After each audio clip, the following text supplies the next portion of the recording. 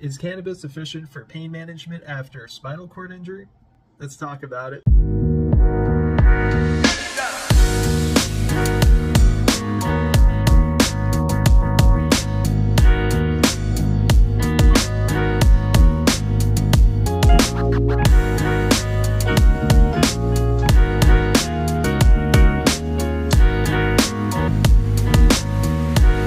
What's up guys, my name is Ahmed and I want to start a new series on here called Cannabis in Depth.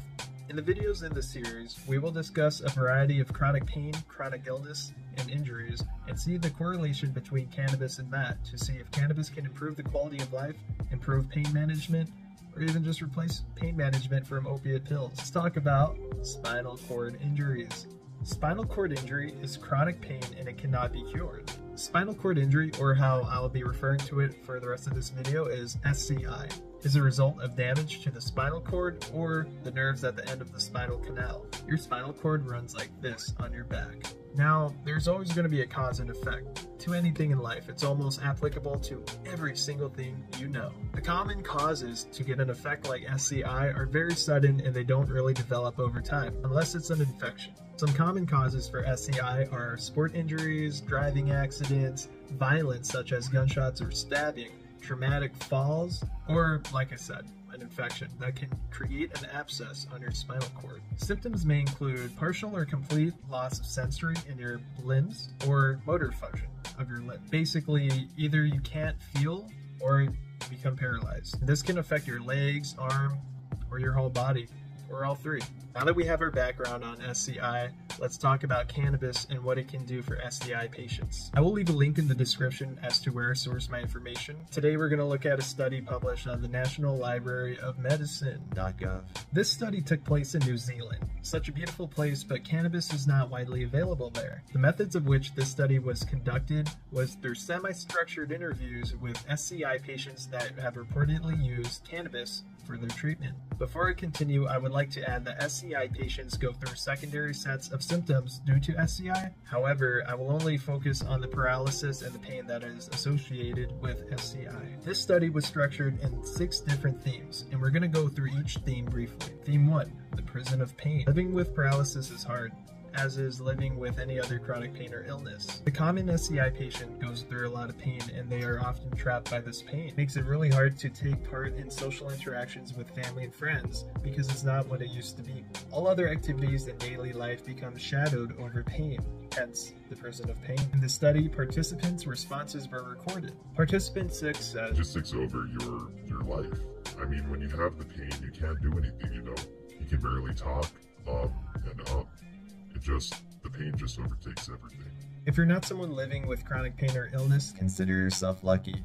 You remember that last time you stubbed your toe and it really hurt and nothing else mattered, no matter what you were doing or where you were going? You just couldn't stop focusing on that pain? Yeah, it's tough. 10,000 times tough. Theme 2 touches on the prescribed drugs not working as they should.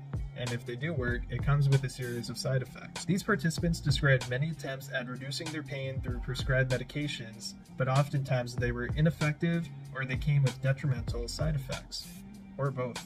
Amongst all these side effects, the top 3 most commonly reported side effects of this medication were constipation, drowsiness, and fatigue. These 3 side effects alone can make you feel like you are in a zombie-like state. And this is on accordance of several participants referring to the medications as such. Here's what participant 4 has to say about this. "It dulls the pain, but then I'm sleepy, and yeah, just dozy and feel a bit like a zombie. I don't know, and I don't really like that. It's not the way I want to live, really." It must be tough. When you're going through this amount of pain, you will do anything to get rid of that pain, so you resort to the prescription medications that your doctor prescribed you, but then it comes with these detrimental side effects that just makes it unenjoyable. Yes, the pain is gone, but now you got these other things to worry about. Theme 3 is choosing to use cannabis. The discovery of how these patients found cannabis or decided to use cannabis. Participants reported using cannabis due to the fact that their prescription medication was ineffective and or the side effects were just really frustrating and exhausting, and I don't blame them.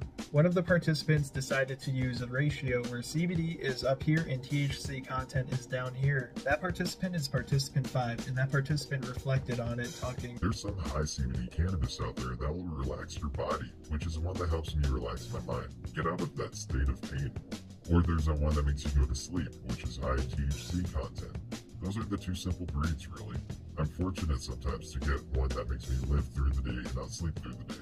We know cannabis and its contents can help treat multiple different issues such as depression, anxiety, insomnia, arthritis, dementia, eating disorders, pain, cancer, and much, much more. So when these patients started to use cannabis for pain management as opposed to the regularly prescribed medications, of course they were going to experience a whole world of shock when they realized that they can have all these benefits without these crazy side effects. Theme 4. Negotiating an unfamiliar illegal context. In simpler terms, I believe this theme title is talking about the justifications of using what's considered illegal as medication as opposed to what is legal. In New Zealand, there are actually only a few cannabis products which are legal, and the participants are aware of that. However, only one participant throughout the study was using legal cannabis. Most of the other participants considered that the legal-based cannabis products were unaffordable. They also perceived access to it to be limited due to the high level of bureaucracy and administrative processes. Participant 3 reflected, Why spend a fortune to go back to your doctor when I can grow something out in my backyard that would do the same thing for me? Why go to a doctor when all they're going to do is refer you on and then it's going to be 8 months down the road track before you know?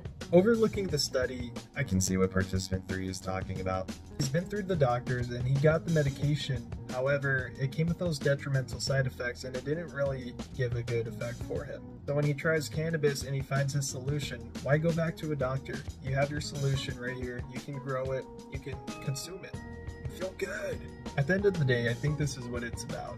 It's a plant, it's a medication, and the education should be shared through the masses. This plant can do wonders for you, much as pharmaceuticals can, but without the detrimental side effects. Theme 5, free to pursue meaningful outcomes. You remember Theme 1, Prison of Pain? That's exactly what's talked about in Theme 5. How these participants discovered cannabis and they felt as if they were freed from the prison of pain. They felt liberated, and once they started using cannabis, they didn't go back. Why would you want to go back to all those detrimental side effects? They concluded in their own experience that cannabis was a way more effective pain management strategy than these drugs. Participant 2 recalls, It's helped my whole health and helped the pain, everything. My mental pain, my physical pain, the whole lot, ever since I've been on it. and that's brilliant. It's just so unfortunate that we don't have enough of these studies out there that's going to give doctors the liberty to push cannabis for effective pain management to these SCI patients. It could be a whole world of wonders, but you wouldn't know because your doctor wouldn't recommend it. 9 times out of 10, we all follow our doctor's recommendations. Thankfully, legalization is right around the corner. We'll talk about that later.